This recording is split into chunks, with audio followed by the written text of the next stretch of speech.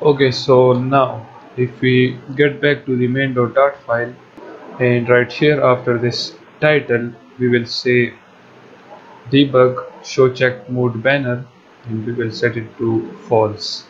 And now what this will do is to remove this debug banner.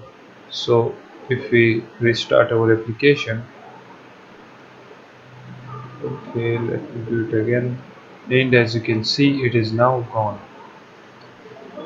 So now get back to the login screen, .dart file, and right here inside this on tab, here we will type underscore uid focus node dot unfocus, and that's it. And now we will get to the login form.dart file, and if we scroll down right here inside this on pressed, we will type a if condition, and in that if condition we will check the unique ID, and if that unique ID is equals to the user saved in the database, then we will open up that account. Or if the user enters some other ID, then we will create a new account by that ID and log in the user to the home screen. So first let's just create a new screen or file. So we will select this new, then dart file, and right here we will type home, press enter, and right here we will first import the material.dart library, and then we will create a stateful widget by the name of home screen.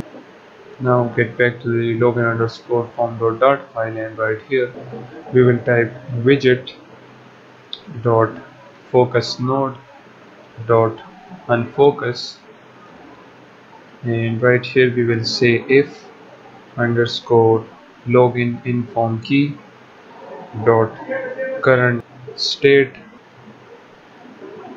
is not validate. Then what we will do, we will say database dot user id equals to underscore uid controller dot text, and after this we will add a navigator.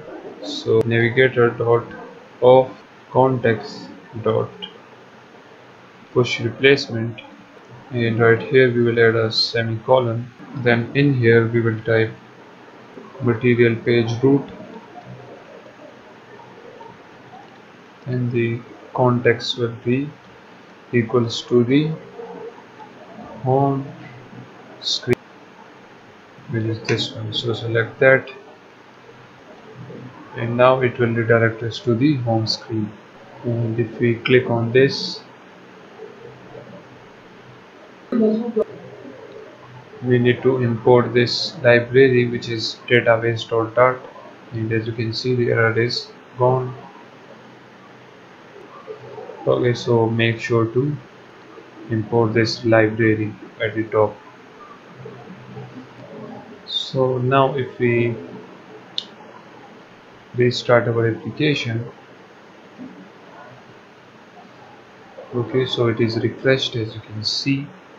Now let's just enter two number, and if you click on this login, as you can see it shows that user ID should be greater than 5 characters. Now let's just add 3, and as you can see it shows the same error.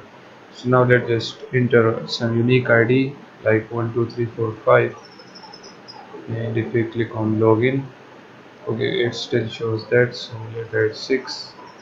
Now if we click on this login, as you can see we are redirected to the home screen, but on the home screen we don't have anything, so that's why it is showing this black screen. So this is it for this video, and in the next video we will create all of our function. So see you guys in the next one.